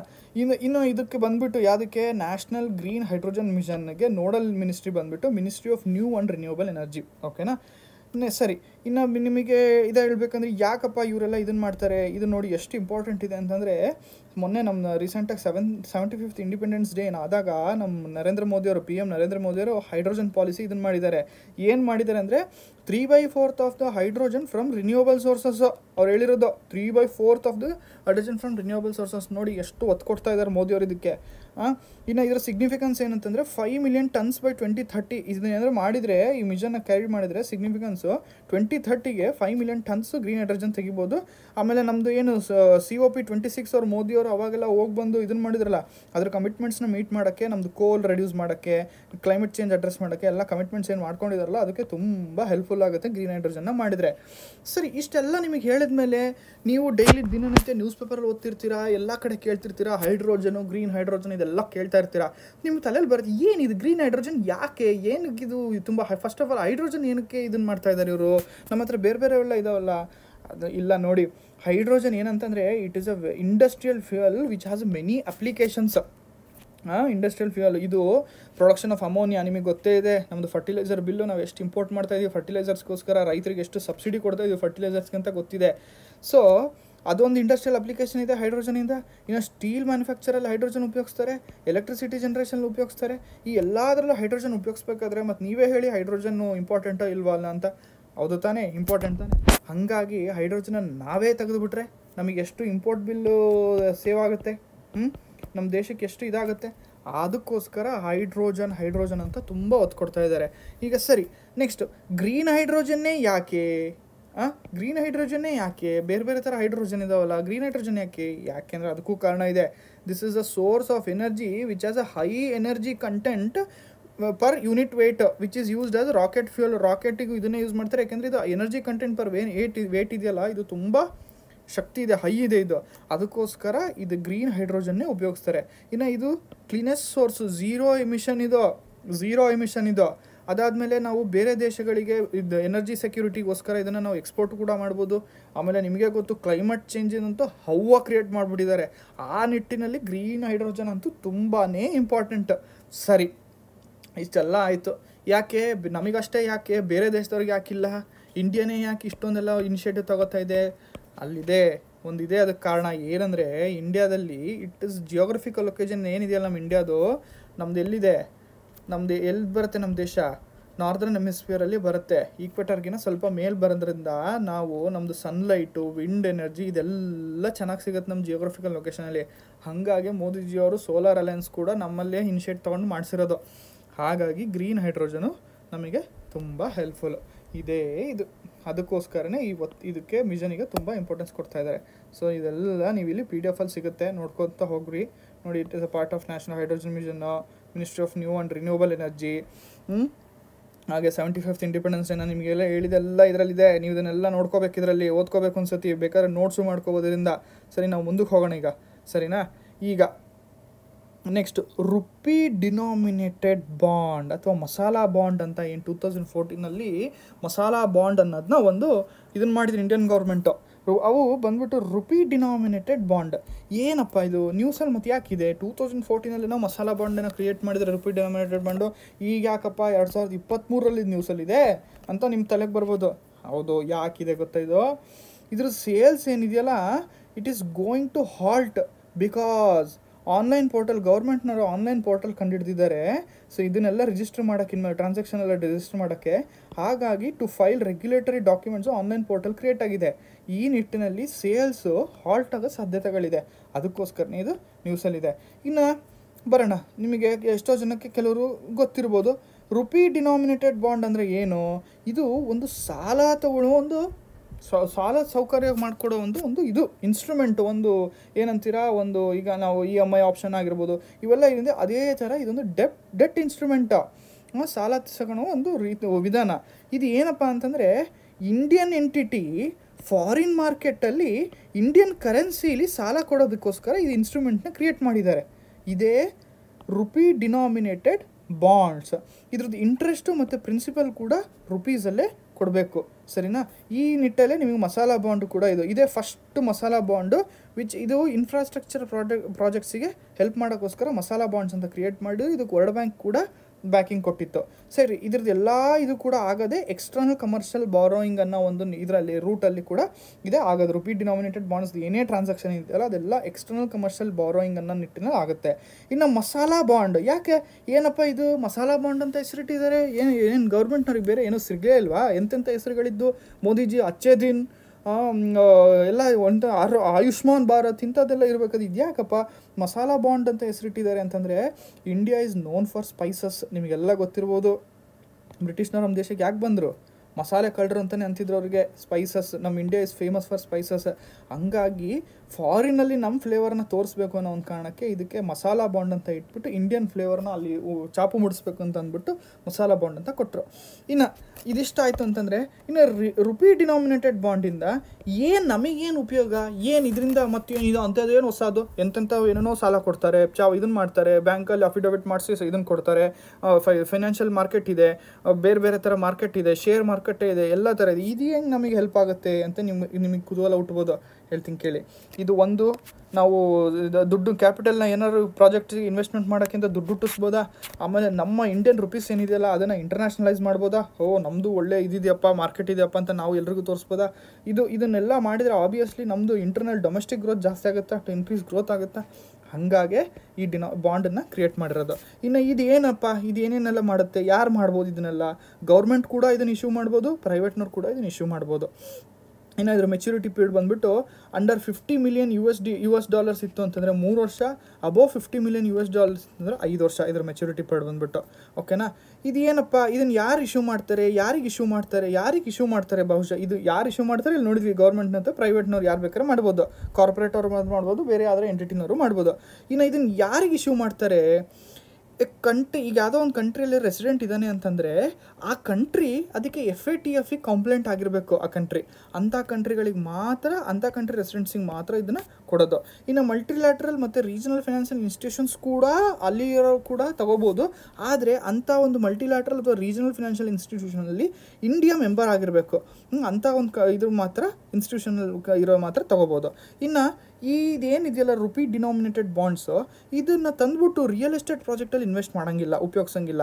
ಆಮೇಲೆ ಆ ದುಡ್ಡನ್ನು ತಂದು ಕ್ಯಾಪಿಟಲ್ ಮಾರ್ಕೆಟಲ್ಲಿ ಕೂಡ ಇನ್ವೆಸ್ಟ್ ಮಾಡೋಂಗಿಲ್ಲ, ಅಥವಾ ಲ್ಯಾಂಡನ್ನು ಖರೀದಿ ಮಾಡೋಕ್ಕೆ ಕೂಡ ಇನ್ವೆಸ್ಟ್ ಮಾಡೋಂಗಿಲ್ಲ. ಸರಿನಾ? ಆಮೇಲೆ ಈ ದುಡ್ಡನ್ನು ತೊಗೊಂಡು ಇಲ್ಲಪ್ಪ ನಾನು ದುಡ್ಡನ್ನು ಬೇರೆ ಥರ ತೊಗೊಂಡು ಮತ್ತೆ ಇದರಲ್ಲಿ ನಾನು ಬೇರೆ ಥರ ಇನ್ವೆಸ್ಟ್ ಮಾಡ್ತೀನಿ ಅಂದರೂ ಕೂಡ ಆಗೋದಿಲ್ಲ. ಡೈರೆಕ್ಟಾಗೂ ಇಸ್ಕೊಳಂಗಿಲ್ಲ, ಇದರಲ್ಲಿ ಇನ್ವೆಸ್ಟ್ ಮಾಡ್ತೀವಿ ಅಂತ, ಅಥವಾ ಬೇರೆ ಮುಖಾಂತರ ಇಸ್ಕೊಂಡು ನಾವು ಇಲ್ಲ ಮತ್ತೆ ಇದಕ್ಕೆ ಹೋಗ್ತೀವಿ ಅಂತಂದ್ರೂ ಅದು ಕೂಡ ಆಗಲ್ಲ, ಅಫೆನ್ಸು ಮಾಡೋಂಗಿಲ್ಲ. ಸೊ ಇದೇ rupee denominated bond, masala bond ಅಂತ. ನೀವು ಬೇಕಾದರೆ ಒಂದು ಸತಿ ಇಲ್ಲಿ ನೋಡಿ. ಇದು ನಮಗೆ GS3ಯಲ್ಲಿ ತುಂಬ ಹೆಲ್ಪ್ ಆಗುತ್ತೆ, ಪ್ರಿಲಿಮ್ಸಲ್ಲಿ ಕೂಡ ಹೆಲ್ಪ್ ಆಗುತ್ತೆ. ಪ್ರಿಲಿಮ್ಸಲ್ಲಿ ನೋಡಿ ಇದು ತುಂಬ ತುಂಬ ಚಾನ್ಸಸ್ ಜಾಸ್ತಿ ಇದೆ ಎಕಾನಮಿಯಲ್ಲಿ, ಸರಿನಾ. Rupee denominated bond, sales are set to grind, ಓಕೆನೆ. ಡೆಪ್ಟ್ instrument, Indian entity in foreign markets. ನಾನೆಲ್ಲ ಹೇಳಿದ್ದೀನಿ ನಿಮಗೆ ಇರೋದ್ರೆಲ್ಲ, ನೀವೆಲ್ಲ ಇದ್ರ ಒಂದು ಸತಿ PDF ಅಲ್ಲಿ ನೋಡ್ಕೊತ ಹೋಗಿ.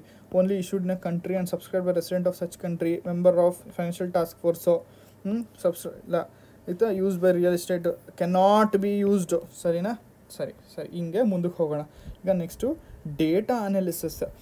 ಪೆಟ್ರೋಲಿಯಂ ರಿಸರ್ವ್ಸ್ ಏನಂದರೆ IIT ಮಡ್ರಾಸ್ನವರು statistical approach that can characterise subsurface rock structure and detect petroleum and hydrogen carbon reserves.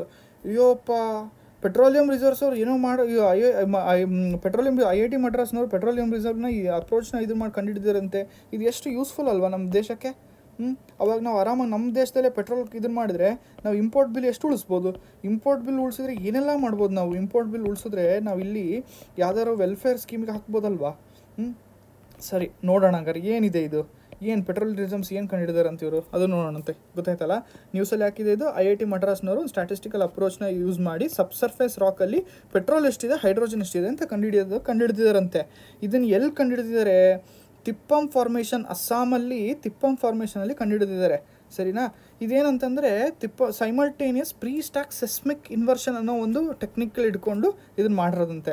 This is ಹಂಗಾರೆ ನಿಮಗೆ ಬರ್ಬೋದು, ಇದು ಡೌಟ್ ಬರ್ಬೋದು, ಏನಿದು? This is a process. Systemic data ಏನಿದೆ, ಸಿಸ್ಟಮಿಕ್ ರಿಫ್ಲೆಕ್ಷನ್ ಡಾಟಾನ ಇದನ್ನು ಮಾಡಿ they will convert it to quantitative rock property description. ಈ ಡೇಟಾಯಿಂದ ಇದನ್ನು ಅವರು ಮಾಡ್ತಾರೆ. This data they will convert it into this. ಅದ್ರ ಜೊತೆಗೆ ಈ simultaneous pre stock seismic inversion ಜೊತೆಗೆ ಪೊಯ್ಸಾನ್ ಇಂಪಿಡೆನ್ಸ್ ಅಂತ ಒಂದು ಕೂಡ ಕಂಡುಹಿಡಿದಿರಂತೆ. ಇದ್ರ ಥರ ಇದೇನು ಮಾಡುತ್ತೆ ಅಂತಂದರೆ ಆ ರಿಸರ್ವಾಯಲ್ಲಿ ಫ್ಲೂಯಿಡ್ ಎಷ್ಟಿದೆ ಅನ್ನೋದು ಕೂಡ ಕಂಡುಹಿಡಿಯೋಕ್ಕೆ ಇದು ಹೆಲ್ಪ್ ಮಾಡುತ್ತಂತೆ, ಸರಿನಾ. ಇನ್ನು ತಿಪ್ಪಂ ಫಾರ್ಮೇಷನ್ ಬಗ್ಗೆ ನೀವು ನೋಡಬೇಕು ಅಂತಂದರೆ this is a late myosin R early ಪ್ಲಿಯೋಸಿನ್ ಏಜಲ್ಲಿ ಒಂದು ಕ್ರಿಯೇಟ್ ಆಗಿರೋ ಒಂದು ಇದು ಲ್ಯಾಂಡ್ ಮಾಸ್. ಇದೇನಪ್ಪ ಅಂತಂದರೆ ಇದು ಏನಕ್ಕೆ ಫೇಮಸ್ ಅಂದರೆ oil producing horizon of Assam. ಇದು ಆಯಿಲ್ ಪ್ರೊಡ್ಯೂಸಿಂಗ್ ಹಾರಿಜಾನ್, ಸರಿನಾ. ಇನ್ನು ಜಿಬೋ ಅನ್ನೋ ಒಂದು ಇದರಲ್ಲಿ ಈ 100 ವರ್ಷದ ಕೆಳಗಡೆ ಒಂದು ಇದು ಸಿಕ್ಕಿತ್ತು, ಹೈಡ್ರೋಜನ್ ರಿಸರ್ವ್ ಸಿಕ್ಕಿತ್ತು. ಅದು ಸಿಕ್ಕಾಗಿಂದ ಇದನ್ನು ಕ್ಯಾಟಗರಿ 1 ಒಳಗಡೆ ಹಾಕಿದ್ದಾರೆ, ಅಂದರೆ ತುಂಬ ಇಂಪಾರ್ಟೆಂಟ್ ಅಂತ ಇದು, ಸರಿನಾ. ಇದು ನೀವು ಇಲ್ಲೆಲ್ಲ ನೋಡ್ಬೋದು, ನಾನು ಇಲ್ಲೆಲ್ಲ ಮಾಡಿದ್ದೀನಿ ನೋಡಿ. IIT Madras, statistical approach, okay, subsurface rock structure ಎಲ್ಲ ಇದೆ ಇದರಲ್ಲಿ. ನೀವು ಇದನ್ನೆಲ್ಲ ನೋಡ್ತಾ ಹೋಗ್ಬೋದು. Type of seismic inversion called simultaneous pre stock seismic ಇನ್ವರ್ಷನ್ನು, use to transfer the reflection data into quantitative rock property description, ಇದೆಲ್ಲ ಇದೆ. ಇನ್ನು ತಿಪ್ಪಂ ಫಾರ್ಮೇಷನ್ ಬಗ್ಗೆ ನಾನು ಇಲ್ಲೆಲ್ಲ ಹೇಳಿದ್ದೀನಿ, ನೀವು ನೋಡ್ತಾ ಹೋಗಿ ಒಂದು ಸತಿ ಇದನ್ನು, ಓಕೆನಾ. ಇದರಿಂದ ಬೇಕಾದರೆ ನೋಟ್ಸ್ ಕೂಡ ಮಾಡ್ಕೋಬೋದು. ನಾನು ಹೇಳ್ದಂಗೆ ಇದು ನಿಮಗೆ ನಮ್ಮ ಆ್ಯಪಲ್ಲಿ ಸಿಗುತ್ತೆ, ಸರಿ. ಇನ್ನು ಇದಕ್ಕೆ ಬಂದಾಗ ನಾನು ಹೇಳಿದ್ದೀನಿ ನಿಮಗೆ, ನಮ್ಮ ಪ್ರತಿಯೊಂದು ಆ್ಯಪಲ್ಲೂ ಇದು ಸ್ಪಾಟ್ಲೈಟ್ ಅನಾಲಿಸಿಸ್ ಅಂತ ನಾವು ಮಾಡಿರ್ತೀವಿ. ನೀವು ಅದನ್ನು ನೋಡಿ ಒಂದು ಸತಿ. ಈ ಸತಿ ವಾಟರ್ ಮಿಷನ್ ಅಟ್ 2047 ಬಗ್ಗೆ ತುಂಬ ಒಳ್ಳೆ ಡೈಮೆನ್ಷನ್ ಸಿಕ್ಕಿದೆ. ಈ ಡಿಸ್ಕಷನ್ ಒಂದು ಸತಿ ನೀವು ಕೇಳಿ, ತುಂಬ ಹೆಲ್ಪ್ ಆಗುತ್ತೆ. ಇನ್ನು ಬರೋಣ ಟಿಟ್ಬಿಟ್ಸ್ಗೆ. ಟಿಟ್ಬಿಟ್ಸ್ ಏನು ಹೇಳುತ್ತೆ? ಟಿಟ್ಬಿಟ್ಸಲ್ಲಿ ಏನು ಹೇಳ್ತಾ ಇದೆ ಅಂದರೆ termites rice in global warming ಅಂತೆ. ಅಯ್ಯೋ, ಟರ್ಮೈಟ್ಸ್ ಅಂದರೆ ಏನು? ಇದೇ ಟರ್ಮೈಟ್ಸು, ಇಲ್ಲಿ ಕಾಣ್ತಾ ಇದೆಯಲ್ಲ ಇದು. ಟರ್ಮೈಟ್ಸ್ ರೈಸ್ ಗ್ಲೋಬಲ್ ವಾರ್ಮಿಂಗ್ ಅಂತ. ಹೆಂಗೆ? ಟರ್ಮೈಟ್ಸು they decompose wood at a higher rate when warm temperature ಇದ್ದಾಗ. ವಾರ್ಮ್ ಟೆಂಪರೇಚರಲ್ಲಿ ವುಡ್ಡನ್ನು ಬೇಗ ಡಿಕಂಪೋಸ್ ಮಾಡುತ್ತಂತಿದ್ದು, ಓಕೆನಾ. ಹಾಗಾಗಿ ಇದು ವುಡ್ಡಲ್ಲಿರೋ ಕಾರ್ಬನ್ನ ರಿಲೀಸ್ ಮಾಡುತ್ತೆ. ಯಾಕೆ? CO2 ಮತ್ತು ಮೀಥೇನ್. ಅದರಿಂದ ಏನಾಗುತ್ತೆ, ಕಾರ್ಬನ್ದು ಇದು ಜಾಸ್ತಿ ಆಗುತ್ತೆ, ಎಮಿಷನ್ ಜಾಸ್ತಿ ಆಗುತ್ತೆ. ಇನ್ನು ವಾರ್ಮ್ ವಿಂಟರ್ಸಲ್ಲಿ ಒಂದು ಫ್ಲೋರಿಡಾದಲ್ಲಿ ಒಂದು ರಿಸರ್ಚ್ ಮಾಡಿದಾರಂತೆ. ಆ ರಿಸರ್ಚ್ ಪ್ರಕಾರ ಏನು ಹೇಳ್ತಾರೆ ಅಂದರೆ ವಾರ್ಮ್ ವಿಂಟರ್ಸಲ್ಲಿ ಫ್ಲೋರಿಡಾದಲ್ಲಿ 2 ಥರ ಟರ್ಮೈಟ್ಸ್ ಏನು ಸಿಗುತ್ತಂತೆ. ಅವು ಇಂಟರ್ಬ್ರೀಡಿಂಗ್ ಮಾಡಿಬಿಟ್ಟು ಸೂಪರ್ ಟರ್ಮೈಟ್ಸ್ ಅಂತ ಒಂದು ಡೇಂಜರಸ್ ಟರ್ಮೈಟ್ಸ್ನ ಕ್ರಿಯೇಟ್ ಮಾಡ್ತಾ ಇದ್ದಾವಂತೆ, ಸರಿನಾ. ಇದು ನಿಮಗೆ ಗೊತ್ತಿರಬೇಕು, ಪ್ರಿಲಿಮ್ಸಲ್ಲಿ ಕೇಳೋ ಚಾನ್ಸಸ್ ಇರುತ್ತೆ, ಸರಿನಾ. ಇನ್ನು ಮೈಕ್ರೋಪ್ಲಾಸ್ಟಿಕ್ಸ್ ಅಂದರೆ ಏನು? ಇದು ಏನಿಲ್ಲ, ಮೈಕ್ರೋಪ್ಲಾಸ್ಟಿಕ್ಸ್ನ ಮ್ಯಾಕ್ರೋಪ್ಲಾಸ್ಟಿಕ್ಸ್ ಅನ್ನೋ ಒಂದು ಇದರಿಂದ ಡಿಫ್ರೆನ್ಷಿಯೇಟ್ ಮಾಡಬೇಕು ಅಂತ ಅಂದ್ಬಿಟ್ಟು ಇದನ್ನು ಮೈಕ್ರೋಪ್ಲಾಸ್ಟಿಕ್ಸ್ ಅಂತ ಇದನ್ನು ಮಾಡಿದ್ದಾರೆ. ಮ್ಯಾಕ್ರೋಪ್ಲಾಸ್ಟಿಕ್ಸ್ ಅಂದರೆ ಅದು ವಾಟರ್ ಬಾಟಲ್ಲು, ಟಿಫನ್ ಬಾಕ್ಸು ಇದೆಲ್ಲ ಬಂದ್ಬಿಟ್ಟು ದೀಸ್ ಆರ್ ಆಲ್ ಮೈಕ್ರೋಪ್ಲಾಸ್ಟಿಕ್ಸ್. ಇನ್ನು ಮೈಕ್ರೋಪ್ಲಾಸ್ಟಿಕ್ಸ್ ಅಂತಂದರೆ ನಮಗೆ ಕಣ್ಣಿಗೆ ಕಾಣಕ್ಕೆ, ಈಗ ನಮ್ಮದು ಯಾವುದೋ ಒಂದು ಫೇಸ್ ವಾಶ್ ಇರ್ಬೋದು, ಇಲ್ಲ ಏನೋ ಒಂದು ಲೋಷನ್ ಇರ್ಬೋದು, ಅದರಲ್ಲಿ ಮೈಕ್ರೋ ಬೀಟ್ಸ್ ನೋಡಿರ್ಬೋದು ನೀವು, ಒಂಥರ ಬೀಟ್ಸ್ ಥರ ಇರುತ್ತೆ, ಅವೇ ಮೈಕ್ರೋಪ್ಲಾಸ್ಟಿಕ್ಸ್. ಇದು ನೀವು ಮುಖ ತೊಳ್ಕೊಂಡಾದ್ಮೇಲೆ ಹ್ಯಾಂಡ್ ವಾಶ್ ಎಲ್ಲ ಮಾಡಿದ್ಮೇಲೆ ಏನಾಗುತ್ತೆ, ನಿಮ್ಮ ವಾಶ್ ಬೇಸಿನ್ ಥ್ರೂ ಇದೆಲ್ಲ ಕೊನೆಗೆ ಹೋಗಿ ಏನಾಗ್ತಾ ಇದೆ, ಓಷನಿಗೆ ಹೋಗಿ ಸೇರುತ್ತೆ. ಓಷನಿಗೆ ಹೋಗಿ ಸೇರಿದ್ರೆ ಅಲ್ಲಿ ಫಿಶ್ಗಳು ಅದನ್ನು ಡೈಜೆಷನ್ ಮಾಡ್ಕೊಳಕ್ಕಾಗದರೆ ಸಾಯ್ತಾ ಇದೆ ಫಿಶ್. ಹಾಗಾಗಿ ocean ecology is under threat because of microplastics. ಸರಿನಾ? ಇದು ನೀವು ಕಮ್ಮಿ ಉಪಯೋಗಿಸ್ಬೇಕು ಮೈಕ್ರೋಪ್ಲಾಸ್ಟಿಕ್ಸ್ನ, ಎಲ್ಲ ಕಮ್ಮಿ. ಇನ್ನು ನಂದಿನಿ ಹಾಲು ಪ್ಯಾಕೆಟ್ ಇರ್ತದೆ, ನಂದಿನಿ ಹಾಲು ಪ್ಯಾಕೆಟ್ನ ನೀವೆಲ್ಲರೂ ಏನು ಮಾಡ್ತೀರಾ, ಬಂದ ತಕ್ಷಣ ಸೀಸರ್ ಇಟ್ಕೊಂಡು ಹಿಂಗಿರುತ್ತೆ ಸೀಸರು, ಇಲ್ಲಿ ಕಟ್ ಮಾಡಿ ಸಣ್ಣದಾಗಿ ತುದಿ ಕಟ್ ಮಾಡಿಬಿಡ್ತೀರಾ. ಆ ತುದಿನ ಏನು ಮಾಡ್ತೀರಾ, ಎಲ್ಲೋ ಬಿಸಾಕ್ತೀರಾ, ಅದೇನು ಮಾಡುತ್ತೆ, ನೀರು ಜೊತೆ ಹೋಗುತ್ತೆ. ಅದಕ್ಕೆ ನೀವೇನು ಮಾಡಬೇಕು, ಆ ನಂದಿನಿ ಪ್ಯಾಕೆಟ್ನ ತುದಿ ಕಟ್ ಮಾಡ್ತೀರಾ, ಅದನ್ನು ಫುಲ್ ಕಟ್ ಮಾಡಬಾರ್ದು, ಒಂದು ಸ್ವಲ್ಪ ಕಟ್ ಮಾಡಿ ಅದರಲ್ಲೇ ಹಾಗೆ ಹಾಲಾಕಿ ಆ ಸಣ್ಣದನ್ನ ಆ ಪ್ಯಾಕೆಟ್ ಜೊತೆ ಇರೋಕ್ಕೆ ಬಿಡಬೇಕು. ಆವಾಗ ಇದರಿಂದ ಥ್ರೆಟ್ ಜಾಸ್ತಿ ಆಗಲ್ಲ. ಆಯಿತಾ? ನೆಕ್ಸ್ಟ್ ಈ ಥರ ಆದರೆ ನೆಕ್ಸ್ಟ್ ಸುನ್ನಿ ಡ್ಯಾಮ್ ಹೈಡ್ರೋ ಎಲೆಕ್ಟ್ರಿಕ್ ಪ್ರಾಜೆಕ್ಟ್. ಏನಿದು? ಇದು ಸಟ್ಲಜ್ ರಿವರಲ್ಲಿ ಶಿಮ್ಲಾದಲ್ಲಿ ಇದನ್ನು ಡ್ಯಾಮ್ ಕ್ರಿಯೇಟ್ ಮಾಡಿದ್ದಾರೆ. ಏನಕ್ಕೆ ಅಂದರೆ ಅಲ್ಲಿ ಎನರ್ಜಿ ಡಿಮ್ಯಾಂಡ್ ತುಂಬ ಇದೆ. Okay, because energy demand ಯಾಕಿದೆ? Because there is energy deficit. Energy deficit ಇರೋದ್ರಿಂದ ಅಲ್ಲಿ ಎನರ್ಜಿ ತುಂಬ ಡಿಮ್ಯಾಂಡ್ ಜಾಸ್ತಿ ಇದೆ. ಹಂಗಾಗಿ ಅಲ್ಲೊಂದು ಡ್ಯಾಮ್ ಮಾಡಬೇಕು ಅಂತ ಹೇಳ್ಬಿಟ್ಟು ಸುನ್ನಿ ಡ್ಯಾಮ್ ಹೈಡ್ರೋ ಎಲೆಕ್ಟ್ರಿಕ್ ಪ್ರಾಜೆಕ್ಟ್ನ ಮಾಡ್ತಾ ಇದ್ದಾರೆ. ಅದು ನ್ಯೂಸಲ್ಲಿದೆ. ಇನ್ನು ವಿರೋವೋರ್ ಅಂದರೆ ಏನು? These are virus eating organisms. ಇದು ವೈರಸ್ನೇ ತಿಂತ ಆರ್ಗಾನಿಸಮ್ಸ್. ಯಾವ? ವಿರೋವೋರ್. ಅದೇ ಇದನ್ನು ಹೇಳುತ್ತೆ ವಿರೋವೋರ್. ಇನ್ನು ಸೈಲೆಂಟ್ ವ್ಯಾಲಿ ನ್ಯಾಷನಲ್ ಪಾರ್ಕ್, ಇದು ಕೇರಳದಲ್ಲಿದೆ, ವೆಸ್ಟರ್ನ್ ಘಾಟ್ಸು. ಇಲ್ಲಿ ಕುಂತಿಪುಜಾ ರಿವರ್ ಅಂತ ಒಂದು ಹರಿದೋಗುತ್ತೆ ಸೈಲೆಂಟ್ ವ್ಯಾಲಿಲಿ. ಇನ್ನು ಇಲ್ಲಿ ಸರ್ವೆ ಮಾಡಿದ್ದಾರೆ, ಬರ್ಡ್ ಸ್ಯಾಂಚುರಿದು ಒಂದು ಸರ್ವೆ ಮಾಡಿದ್ದಾರೆ. ಇದ್ರ ಸ್ಪೆಷಲ್ ಏನಪ್ಪ ಅಂದರೆ this is the 30th anniversary of survey. ಹಾಗಾಗಿ ಇದು ನ್ಯೂಸಲ್ಲಿದೆ ಸೈಲೆಂಟ್ ವ್ಯಾಲಿ. ಇನ್ನು broadcasting infra and network development scheme ಅಂತ ಇದನ್ನು ಮಾಡ್ತಾ ಇದ್ದಾರೆ. ಏನಿದು? Cabinet committee on economic affairs ಅವರು ಇದನ್ನು ಸ್ಕೀಮ್ನ ಇಂಟ್ರೊಡ್ಯೂಸ್ ಮಾಡಿದ್ದಾರೆ. ಇದು ಸೆಂಟ್ರಲ್ ಸೆಕ್ಟರ್ ಸ್ಕೀಮ್ ಆಗಿರುತ್ತೆ. ಇನ್ನು ಇದು ministry of information and broadcasting under ಬರುತ್ತೆ. ಇದು ಏನು ಮಾಡುತ್ತೆ, ಸ್ಕೀಮ್ ಏನು ಮಾಡುತ್ತಪ್ಪ ಅಂತಂದರೆ ಮಾಡರ್ನೈಸೇಷನ್ ಆಫ್ ಪ್ರಸಾರ್ ಭಾರತಿ, ದೂರದರ್ಶನ್ನು, ಈ ನಮ್ಮ ಗೌರ್ಮೆಂಟ್ ಆಫ್ ಇಂಡಿಯಾದ ಏನೇ ಇದೆಲ್ಲ ಇದಾವಲ್ಲ ಅದನ್ನೆಲ್ಲ ಮಾಡರ್ನೈಸೇಷನ್ ಮಾಡಬೇಕು ಅನ್ನೋ ಒಂದು ನಿಟ್ಟಿನಲ್ಲಿ ಈ ಸ್ಕೀಮನ್ನು ತಂದಿದ್ದಾರೆ. ಇದಿಷ್ಟು ಟಿಟ್ ಬಿಟ್ಸು. ಇನ್ನು ನಿಮಗೆ ನಮ್ಮ ಫೇವ್ರೆಟ್ MCQಸ್ಗೆ ಬರೋಣ. ಆಯಿತಾ? ಇನ್ನು ನೆನ್ನೆ MCQಸು ನೀವೆಲ್ಲ ತುಂಬ ಜನ ಆನ್ಸರ್ ಮಾಡಿದ್ದೀರಾ. ನೆನ್ನೆ MCQಸ್ನ ಒಂದು ಸತಿ ಅದನ್ನೆಲ್ಲ ನೋಡ್ಕೊಂಬಿಡೋಣ. ನೋಡಿ, consider the following statements regarding centrally protected monuments. ನೆನ್ನೆ ಮಾಡಿದ್ವಿ ಇದನ್ನು, ನೋಡೋಣ ಯಾರ್ಯಾರು ಸರಿ ಮಾಡ್ಕೊಂಡಿದ್ದೀರಾ ನೋಡಿ. ಇದಕ್ಕೆ ಆನ್ಸರ್ ಡಿ ಇದೆ. Centrally protected monuments are those that are protected under the ancient monuments and archaeological sites and remains act 1958. Next, Uttar Pradesh has the largest number of centrally protected monuments in the country at 743, followed by Tamil Nadu which is 412. ಇಲ್ಲಿ ಏನು ಕೊಟ್ಟಿದ್ರು, Tamil Nadu as the highest number of centrally protected ಒಂದು, ಹಂಗಾಗಿ ತಪ್ಪು. Next ಇದು are those protected under the antiquities and art treasure act ಅಂತ ಹೇಳಿದ್ದಾರೆ, ತಪ್ಪು. ಓಕೆನಾ? ಹಂಗಾಗಿ ಇದರ answer neither one not.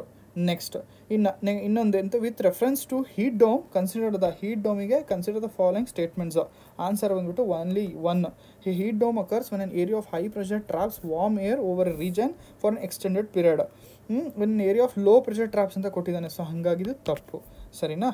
Next ಬರೋಣ. Consider the following statements with respect to the Asian Pacific postal union. ನೆನ್ನೆ ಮಾಡಿದ್ವಿ ಕರೆಂಟ್ ಅಫೇರ್ಸಲ್ಲಿ. ಇದು ಆನ್ಸರ್ ಬಂದ್ಬಿಟ್ಟು ಓನ್ಲಿ ಒನ್ ಅಂತೆ. ಯಾಕೆ? India will take over the leadership of Asian Pacific postal union. ಇದರಲ್ಲಿ ಏನಿದೆ, it is an ಇಂಟರ್ಗ್ರೌಂಡ್ which works promote to cooperation in the field of postal services ಅಂತ ಇದೆ. China is recently taken over the precedence ಅಂತ ಇದೆ. China ಅಲ್ಲ, ಇಂಡಿಯಾದು. ಹಾಗಾಗಿ ಇದು ತಪ್ಪು. ಇದೊಂದೇ ಕರೆಕ್ಟ್. ಸರಿ, ಇದು ನೆನ್ನೆದಾಯಿತು. ಇನ್ನು ಇವತ್ತಿನ MCQಸಿಗೆ ಬರೋಣ. ಓಕೆನಾ? ಇದ್ರದ್ದು ಆನ್ಸರ್ ಎಲ್ಲ ನೀವು ಕಮೆಂಟ್ ಬಾಕ್ಸಲ್ಲಿ ಕಮೆಂಟ್ ಮಾಡಿ. ಇದ್ರದ್ದು ಆನ್ಸರ್ಸ್ನ ನಾಳೆ ಚೆಕ್ ಮಾಡೋಣ. ಈಗ ನಾವು ಇದನ್ನು ನೋಡೋಣ. ಏನಿದೆ? Consider the following statements. National green hydrogen mission aims to help in creation of demand, production, export and utilisation of green hydrogen. Green hydrogen is a carbon free hydrogen. Which of the statements given above is are correct? ಇದನ್ನು ಈ ಆನ್ಸರ್ನ comment ಬಾಕ್ಸಲ್ಲಿ comment ಮಾಡಿ. ಓಕೆನಾ? ನಾಳೆ ಇದನ್ನು ತಗೊಳ್ಳೋಣ. Next, the term ವಿರೋವೋರ್ is mentioned in news recently defines. ಏನು ಹೇಳುತ್ತೆ ಅಂತ ನೋಡಿ ಇದನ್ನು. ಓಕೆನಾ? ಆನ್ಸರ್ನ ಕಮೆಂಟ್ ಬಾಕ್ಸಲ್ಲಿ ಚೆಕ್ ಮಾಡಿ, ಕಮೆಂಟ್ ಮಾಡಿ. Consider the following statements regarding broadcasting infrastructure and network development scheme ಬಗ್ಗೆ ನೋಡಿ. It is central sector scheme ಅಂತೆ. Website bring modernisation to public broadcaster Prasar Bharati. ಏನಿದೆ? ಆನ್ಸರ್ನ ಕಮೆಂಟ್ ಬಾಕ್ಸಲ್ಲಿ ಕಮೆಂಟ್ ಮಾಡಿ. ಇಲ್ಲಿಗೆ ಇವತ್ತಿನ ಕರೆಂಟ್ ಅಫೇರ್ಸ್ನ ನಾನು ಮುಗಿಸ್ತಾ ಇದ್ದೀನಿ. ಎಲ್ಲರಿಗೂ ಧನ್ಯವಾದಗಳು.